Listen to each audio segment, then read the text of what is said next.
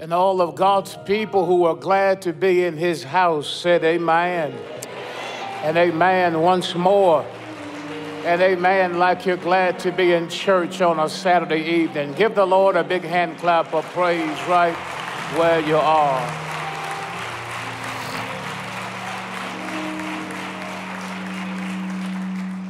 In obedience to him who died once and will never die again, who's been resurrected and whose name is above every name.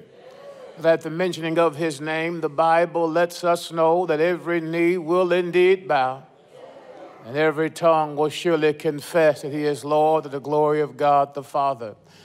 To my good friend and brother from another mother, Dr. Howard John Wesley, to Dr. Williams, and to the pulpit constituency of the Alfred Street Church, to deacons and trustees who are present with us, who partner with the pastor in kingdom building endeavors, to this marvelous choir from Tougaloo. My God. Oh, wow, wow, wow, wow. I want to tease you all for a moment. If I were at Antioch after that last election, I would say the doors of the Lord's church are open. Amen. Thank God for their gift and for their leader, their director. Give him a big hand clap. Man, wow. Thank you so much. Thank you. To the members and friends of the Alfred Street Church, to ushers who stand so dutifully, to these musicians who play so skillfully, and to all of you who just love the Lord Jesus, good evening, church.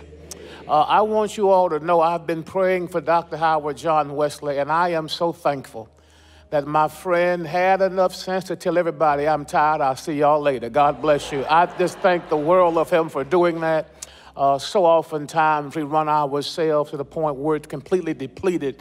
But I am so thankful for him and his walk with the Lord Jesus. Dr. Wesley, if you're watching, I love you with all of my heart.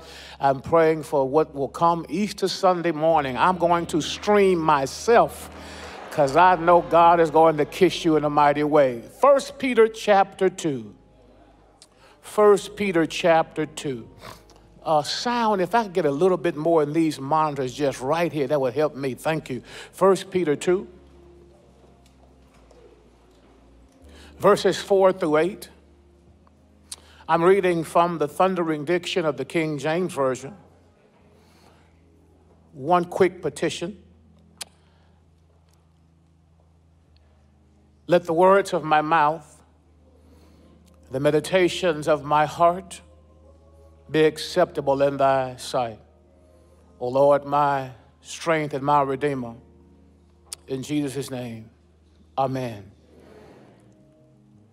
Peter writes, to whom coming as unto a living stone, disallowed indeed of men, but chosen of God and precious, ye also as lively stones are built up a spiritual house, a further description, a holy priesthood, to offer up spiritual sacrifices acceptable to God by Jesus Christ. Wherefore also it is contained in the scripture, behold, I lay in Zion a chief cornerstone. He says, and that cornerstone is elect and precious, and that he that believeth on him shall not be confounded. Unto you, therefore, he writes, which believe he is precious, but unto them which be disobedient, the stone which the builders disallowed, the same is made the head of the corner, and a stone of stumbling, and a rock of offense, even to them which stumble at his word, being disobedient, whereunto also they were appointed. Say amen. You may take your seats. I want to use for a sermonic thought today, while it's my time to teach and to preach, those church folk are stone crazy. Amen. Ushers, you may take your seats. It took place one day in chapel when I heard a discourse that stretched me theologically. Dr. Timber Mafico, who is an Old Testament professor at the ITC, where I was graduated from, made an interesting contention. Listen carefully. He argues that there is too much Jesus in church. His contention, ladies and gentlemen, is built on the theistic idealism that the church should be more God-centered and less Christ-centered. That we talk about Jesus so much, we've forgotten about God. He says we pray to Jesus, sing about Jesus, read scriptures about Jesus, and if you mention Jesus too much, folk will even shout about Jesus. He said in conclusion in that discourse, those church folk are just stone crazy. Ladies and gentlemen, not long ago I was in Jerusalem and I couldn't help but take note of the fact that while walking through the Holy Land, all I saw was stones. There were stones everywhere. The gates were made of stones. The walls are made of stones. The streets are made of stones. Big stones, little stones. Mount Carmel, Mount Harmon, Mount Pisgah, Mount Calvary. All, ladies and gentlemen, are stones. And as I took note of it, my mind could not help but say that maybe with the midst of the Holy Land being filled with Arab Muslims and Jews and Hindus and Christians, I believe God was screaming from the top of his lungs, don't miss all of these stones. I argue even today as we sit on a Saturday evening, cool, calm, and collected, that when you really take the moment to analyze the Christian faith, really we are a bit crazy. I don't care what you say.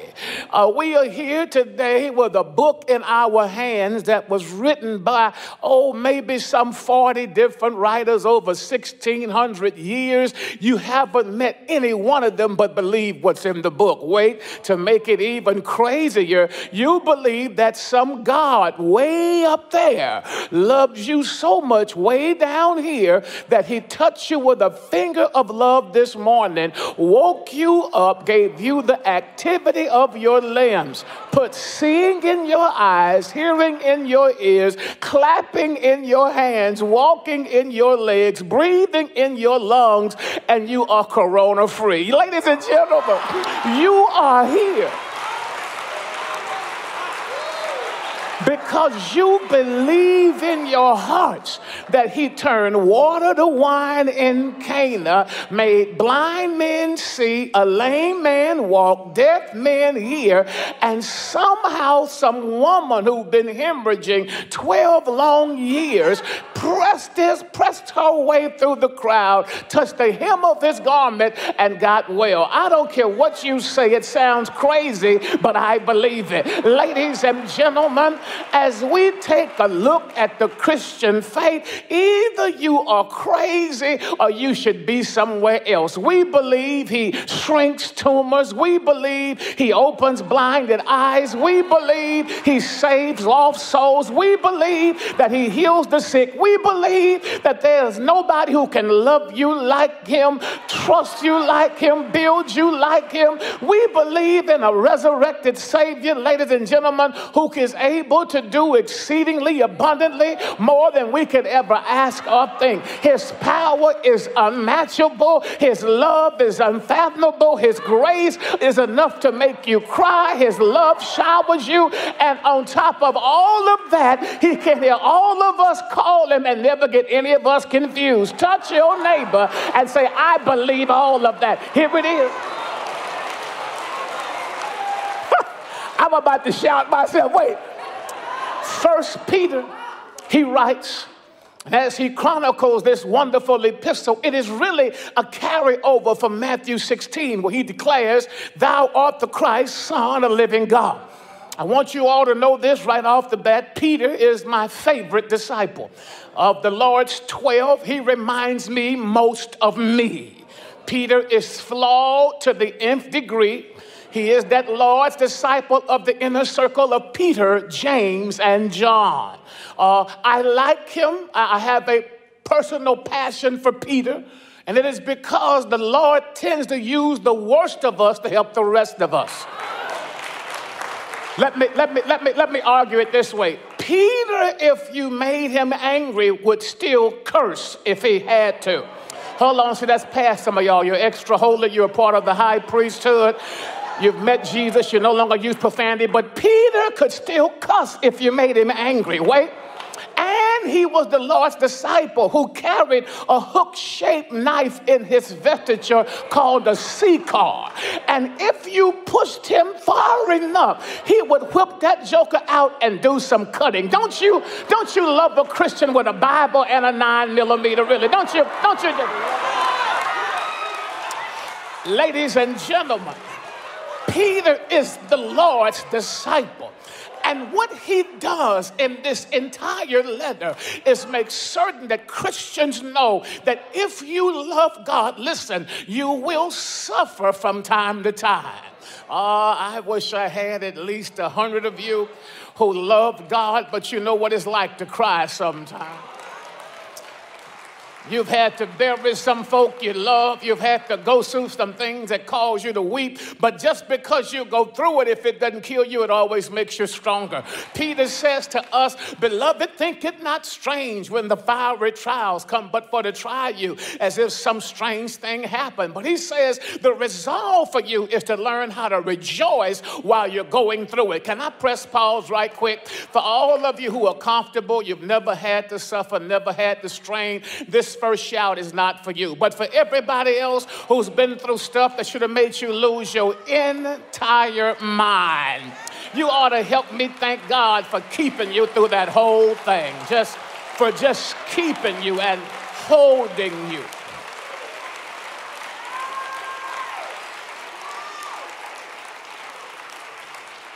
He goes further to tell us that not only are we to be steadfast in suffering, but he says you ought to be sold out to the Savior. Don't let anything change your mind. By the time he gets through dealing with these epistle-like pillars, he then lets us know in chapter 1, verse 13, that everything in Christ comes alive. Number one, we have a living hope. In 1 Peter 1:23, we have a living word. And in 1 Peter 2:4-8, we have a living stone. He lets us know that in Christ we are alive. He uses a metaphor that lets us know that we are stones, but he is the rock. You know what I find interesting? Some people, when they go through turbulent times, reach for things like Sir Rock and I Rock, all of that. I argue what you need is the rock. Tell your neighbor, you need the rock. Hold on.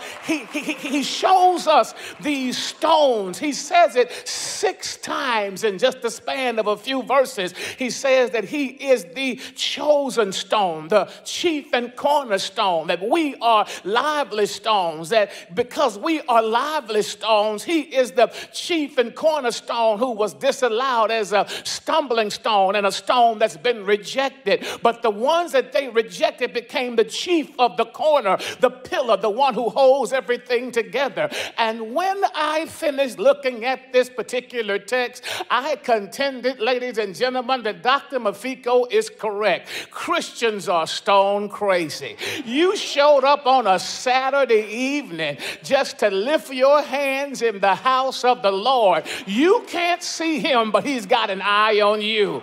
I wish I had everybody in here who knows God's been watching you and taking care of you to look at a neighbor and say, neighbor, you can call me crazy if you want to, but God's been blessing me, taking care of me, leading me, guiding me, ordering my steps. He's been blessing me the whole time. You can call me crazy if you want to, but I plan to wave and I'm not saying goodbye. I plan to cry and I'm not sad. I plan to shout and ain't nothing scary. I plan to run and ain't nothing chasing me. Is there anybody in here who loves my God? Look at your neighbor and say, neighbor, they may talk about me, but I am stone crazy. I love the Lord with everything in me, and I'm going to keep loving him until the day I die. What's in this text?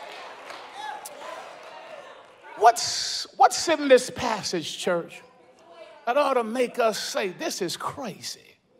Listen carefully, because I want to borrow your intellect. Number one, listen carefully, we believe in a rock that's been resurrected.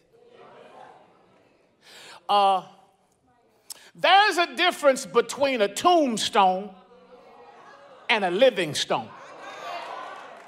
A tombstone tells you who is dead, but a living stone boasts on one who is no longer dead but is alive. I argue, ladies and gentlemen, that churches who are in love with Jesus ought to be the loudest, rowdiest, all kind of commotion going on. It is because our God is alive. He no longer needs a tombstone. He is, ladies and gentlemen, a living stone. Here's the stone story from verse 4. He says to us, number one, he receives us like we are. Can I ask you this? I know you've been in church for a while, but can I just ask you, what were you like when you first came to Jesus? Listen to me. Listen to me. If you cannot remember what you were like when you first came, it's because you haven't come yet. So let me stretch you. Let me just stretch you a little bit. I just asked a question. Wait, hold on. Think about it. What were you like when you first came to Jesus? Wait, can you borrow this as your testimony? I may not be perfect, but he has brought me. I heard that. That's your story too. From a mighty long way. Not only does he receive us, ladies and gentlemen, but there are others who reject him. I want to say this while I have this mic in this pulpit of my friend. Everybody that is talking about God ain't bragging on yours. Please know, ladies and gentlemen, that we do not fathom or even embrace the idea of the universal fatherhood of God. Listen to me. We are all God's creation, but we are not all God's children. You have to have a birth certificate that says, I have been born again. For everybody in here who has met him up close, look at a neighbor and say, neighbor, can't nobody do you like Jesus can. When you get through, ladies and gentlemen, not only does he receive us and others reject him, but they disallow him. That's what the text says. To the point they crucified him. But y'all, here is the best news you're going to hear all day long. They crucified him and he died. It was a bloody mess. It was horrible. But here is the mistake they made, Dr. Williams. They took the stone off the cross and put that stone in another stone and covered it with another stone. And then they thought that the stones that they had around these stones could hold these stones in. But these stones caused an earthquake. This just were those tectonic plates, those big stone shifts. And when those stones got to shaking, all kind of stuff started happening in Jerusalem. And the Bible records this one truth that ought to cause your heart to rejoice on a Saturday evening at about 6:40. He's alive. Ladies and gentlemen, I argue today that the shout of the church is not the robes the choir wears or the music the choir sings or the drums that beat or the music that plays or even the sermon the preacher preaches. The Christian mantra that ought to be the shouting news of the church until the trumpet sounds in the rapture is this: he's alive. Did you hear what I just said? It doesn't have to be Easter Sunday morning for you to shout about that. You serve a living Savior. I want to make sure I say it over and over. He's alive. Did you hear what I just said? He's alive. The angels recorded it. Here's what Gabriel told the women who came to the tomb. You seek the living amongst the dead. He said, you too late, boo. He's alive. Wait, hold on. Peter and John saw him. And then the Bible says over 500 at one time witnessed it. When I was in Jerusalem not long ago, something really interesting happened. They took us to the garden tomb where Jesus was buried. It was the tomb of Joseph of Arimathea in the garden, next to Golgotha, the hill, the place called the skull. And so when we got to the tomb, they let us go in 6 and 7 at a time. And so I went in with a couple of people, and then as I was coming out, another group was coming in. And as they were coming in, one lady that I was unaware who she was looked in the tomb and then told everybody, hey, there's no body in here. I want y'all to know I took great joy in telling her, you had to come all the way to Jerusalem to figure that out? Honey, I know he lives because he lives in me. I wish I had about 300 of y'all in here who would just shout on the fact that he is alive. Hold on. Not only do we look crazy because we believe in a rock that's been resurrected, but hold on, watch this. We are also people who believe that he uses pebbles as priests who are filled with a portion of praise. Watch this. I am so thankful, ladies and gentlemen, for the Afrocentric scholarship I was trained with. I have come to grips with the fact that Christian scholastic honor does not have to be German. It does not have to be white. It can be African American with thick lips, nappy hair, and an intelligent brain. Hallelujah. Come here, stay with me. One of the men who trained me in school, his name was Dr. Jonathan C. Jackson. He was a Talikian existentialist. And one particular day, he had read for us the triumphal entry of Jesus into Jerusalem. You know, where they shout, Hosanna, Hosanna, you know, Hosanna, Hosanna, you know, save us, all of that. And so some of the church folk got mad. So they told Jesus, listen, tell your folk keep that noise down. And Jesus said, if they hold their peace on a day like today, the rocks will cry out. And so when Dr. Jackson finished reading that, one of the students that was in my school with me went up to him with his Talikian existentialism and said to him, do you really believe that rocks can cry out, Dr. Jackson? He said, do you really believe that? And Dr. Jonathan C. Jackson said something I will never forget. He said, what fool will wait long enough to find out? He said, I plan on praising him every time I get a chance. I wish I had about 100 of y'all in here who say, I'm not going to let a rock or a tree or anything else have a chance. I'm going to bless God while I have breath in my body. Hold on, watch this. I'm almost finished. Check this out. When you get to verses 5 and 6 of chapter 2, you will notice, ladies and gentlemen, two particular metaphors Peter uses to describe church folk with. Number one, we are a holy house. And number two, we are priests. Everybody say holy house. Now say priests. Stay with me if you can. It's interesting because in the Old Testament, Dr. Williams, God ordered a house to be built for the people. But in the New Testament, the people make up a house for God. We are a group, listen to me, of literally stones that make the church of God who and what she is. Oh, you ought to take a look around the room. Don't touch nobody this time. Just look, because all of us are pebbles in the Lord's kingdom. Hold on, there are no big bricks or no little bricks, all just pebbles that make up the whole house. What's interesting, ladies and gentlemen, is this. These pebbles are priests, and the priests have one job, that is to bring the sacrifices unto the Lord. And because he has already died on the cross, you don't bring a lamb or a bullock or anything else. You bring one thing unto God, your thanksgiving and your gratitude for all God has done for you. If God has done nothing, then you have every right to fold your arms, cross your legs, look sedity, and I'll catch you tomorrow if you come to church. But if God has done things for you that you know it took God to do, you owe God at least one thing. A thank you you've been holding all week long. I'm preaching so good. Wait, I don't want to stay too long, but I got to tell you all this. The job of the priest, listen carefully, is to keep the fire on the altar burning. Listen carefully. If there is no fire in church, it's because you showed up without a flame.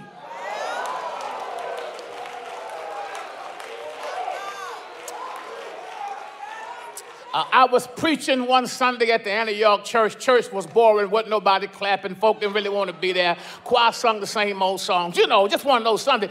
And so one lady told me, Pastor Adolph, I didn't feel the Spirit move today. Church was boring. I said, that's because you showed up without the fire. Your job is to show up with enough fire to light up your whole row. Okay, wait, it's time for a pew check. Tell your neighbor, if you could only see what God has done for me, if you can see the doors he's opened and the ways he's made and the things he's done and the times he's forgiven me and the moments he's blessed me and how he's taken my resources and blessed them and stretched them and how he's taken my family and put his hand on. I need to preach to about 100 blessed folk right quick who can't hold your peace. When you think of the goodness of the Lord and all he's done for you, your hands automatically wave, your soul automatically shouts. Woo! I feel a shout in me. Look over at a neighbor and say, neighbor, you have no idea just how good God has been to me. Tell him he's forgiven me for sins I know I committed. Tell him he's looked beyond my faults, seen every one of my needs.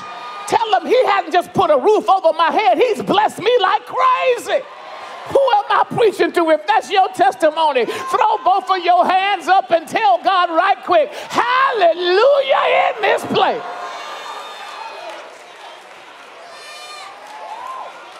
Wait, I must caution you. Whenever you worship God and give God gratitude that is proper, other folk are going to think you are crazy. But that's because they wasn't there when God blessed you like he did. I've got Bible record to go along with it. David sees the Ark of the Covenant returning to Israel, and the Bible says he pulled off his royal vesture and just wore a linen ephod and danced all around the whole city. So much so till Michael looked out of a window with disdain. I argue, friends, if your worship does not work somebody else's nerves, you probably are not worshiping God at all. Your thanksgiving ought to be so radical and so real until people who normally sit by you say, I ain't sitting by you no more. That didn't take all of that. You didn't have to do all of that. You embarrassed me. And that's when you ought to tell them, if you didn't wake me up, you can't shut me up. If you didn't heal me, you can't kneel me. If you were not there, you don't understand my testimony. Who am I preaching to? I just need about 25 of y'all right quick to tell somebody, when I think of the goodness of Jesus and all he's done for me, my soul cries out, hallelujah.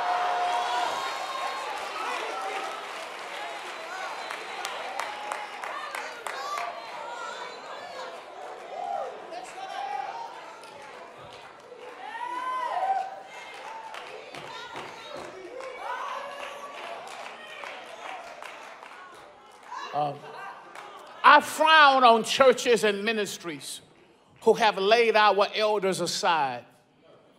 I'm 53 years old, and I frown on churches who shove aside folk with gray hair. Hold on, we need our young people. Yes, we do. Come on, man, we need you. But hold on. Leave Mama and them right where they are. Leave Sister Pearlie Mae Hudson where she is. Don't you move them. There are living ancestors. They shout differently. They worship differently. They are different. Their experiences, encounters are different. But I frown on churches that shove them aside. Here's why. I believe there's something burning in their bosom that the current church needs. Our current church needs music to help it worship. But when you've been through what they've been through, you make your own song. Help me, Holy Ghost. I highlight this because there was a woman at our church. Her name was Mother Katie Mae Timms. She would walk into church with an air tank. She suffered from several pulmonary illnesses, but she didn't let that stop her from worshiping her God. She sat on the third row to the left. If you sat there, she was going to slide you down. That was her seat, no matter how packed church was. And what would happen is she would come in and she wouldn't worship at first. She'd listen to the deacons do devotion, then she'd kind of get a little warmed up, a little rocking, and then choir got to sing 2 or 3 more songs, she might wave a little bit. But by the height of worship, she would take off the oxygen thing. She'd go to rock it and clap it, and then when the worship was hot and high, she would literally dance up in front of church. They would have to come fan her. She would move the people that's fanning her, and then after church, she would just sit down and just collapse. Several times we had to call EMS because we saw she was going to turn purple on us, so we had to call EMS. And so one Sunday, I asked her, why did she do that? She said, baby, when you get my age, you don't know when it's going to be your last time. So she said, what you saw me do was I was saving my Thanksgiving up so I could give him all that I had. Can I ask you, is there anybody who's been saving a hallelujah? I just want about maybe 150 of y'all who've been saving a thank you, Jesus, all week. You hadn't let it out yet? Can I tell you what you ought to do? You ought to light this place up with a spiritual fire. Lift your hands in this house and tell the Lord, thank you for who you are in my life.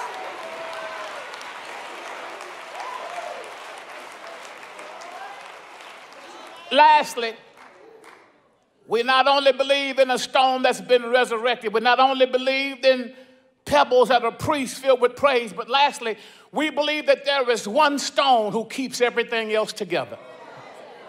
I'm through when I say this. You can make it without money, because I've been broke a whole bunch of times. You can make it without some people. In fact, you better off when some folk leave. Listen to me. I'm about to shout myself a bit, but listen.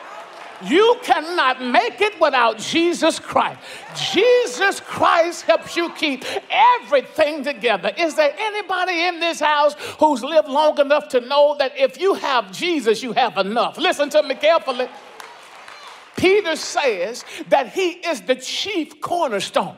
The same stone that the builders rejected and disallowed, God made him elect and precious. I looked this word precious up because I knew I was coming to preach for Dr. Howard John Wesley, and I discovered that it's mentioned twice, same root word, same tense, voice, and mood, same Greek morphology, layman syntax. It literally means to be honored, to be highly esteemed, to be like none other. In other words, the Lord took Jesus' life and made him like none other, that there is nobody like him, that whether you look in heaven, on earth, or even in hell, you will never find a match for the maker that you love, who is your master. Ladies and gentlemen, let me hurry to my close. That's enough time for my first sermon. Let me tell y'all this. I rushed to work one morning. I got there early. It's a Tuesday. I promise you I had mail stacked everywhere. I told my secretary I don't want to be disturbed. I get there really early. The telephone rings. Sister girl then took a coffee break. I don't know where she went. She just left. I mean, she must have went and invented Starbucks. So I'm there by myself, and the telephone is ringing off the hook. I don't want to talk because I'm in there and I'm trying to get some stuff done. So the phone is ringing, getting on my nerve, Dr. Williams. So I answer the phone with a rush in my voice. I say, Antioch Missionary Baptist Church, how may I help you? And a faint female voice came over the speaker, and she said, is this the pastor? Hey, y'all, can I be human for about 30 seconds? I want to lie so badly. I want to tell her no. Y'all too holy. Let me talk to y'all. I wanted to say, no, he's not available just yet. But I couldn't do it. I'm at church. I said, yes, ma'am, this is he. She said, I watch your broadcast, and I have a question for you. I said, go ahead. She said, my husband went to prison and came out a Muslim. He said to me, we should not worship Jesus. We should not pray to Jesus. We should not talk about Jesus. But what do you say? Y'all, I was a wonderful way to start my morning. I'm crazy. I don't care what you say. I told her, I said, baby, let me tell you one thing. There is nobody in heaven, earth, or hell like him. I said, if you kill him, he rises again. If you tell him he can't, he'll show you that he can. He has all power in the hollow of his hand. When he walks, worlds are created. When he talks, galaxies are formed. He is God wrapped in a body. He is human enough to feel my pain and God enough to heal me. He speaks to storms and makes water stop. and lay down and makes the wind wrap it up like a scroll. I said, and when he died, even heaven had to admit that two suns can't shine at the same time. The S-U-N had to fold it up while the S-O-N got a chance of sunshine. She said, well, shouldn't we worship him? I said, every day of my life, I plan to lift my hands and bow my knee, because there is nobody quite like him. Nobody loves like him. Nobody saves like him. Nobody heals like him. Nobody blesses like him. Nobody strengthens like him. Nobody cares like him. Nobody wipes a tear like him. Nobody shrinks a tumor like him. Nobody makes a crackhead a deacon like him. Nobody turns people's lives around like him. Is there anybody in here who loves him with all of their hearts? Wait, I don't want you to say it because your neighbor is saying it, but I want you to say it because you stone crazy your doggone self. Shake your neighbor by the hand. Look at him right quick while you got a chance and say, neighbor, I love him with all of my heart, with everything in me. I've come here to worship him in spirit and in truth. Yes. Yes, find one more hand, find one more hand, shake it like you're not afraid they have coronavirus, hold it like you've been born again, and say, neighbor, they think I'm crazy, but I plan to bow my knee every time I get a chance, and I plan to call on his name every time I can. Is there anybody in here who doesn't mind worshiping him like right now? Can I tell you what you ought to do? You ought to lift up your hands and open up your mouth and just tell him, thank you for everything you've done. Thank you for every way you made. Thank you for dying in my place. Ain't he all right? I said, ain't he all right? Say yes. Say yes. Whoa, I feel all right. Anybody here know that he can't nobody do you like he can? Don't fool me now, but if you know that can't nobody love you like he can, shake one more neighbor's hand and hold it like you got a testimony. Look, I'm square in the face. Y'all still looking at me. I want you to find one person next to you. Look, I'm square in the eye and tell your neighbor these words. Can't nobody do you like Jesus. Can't nobody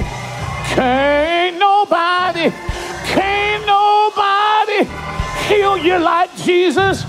Can't nobody save you like Jesus. Can't nobody, ain't he all right? Say it, say it. Hey!